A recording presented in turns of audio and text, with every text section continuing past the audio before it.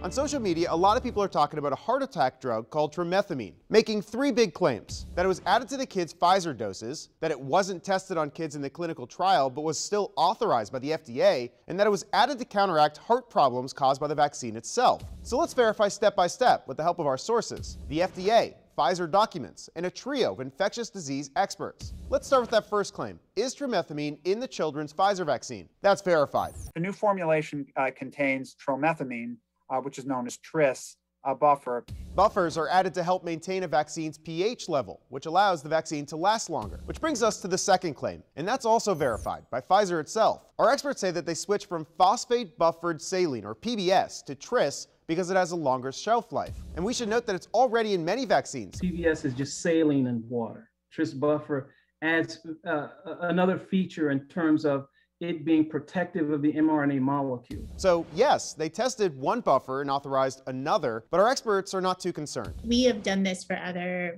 products and other vaccines where we've made tiny modifications to the formulation to make them more stable. Which brings us to our third and final claim.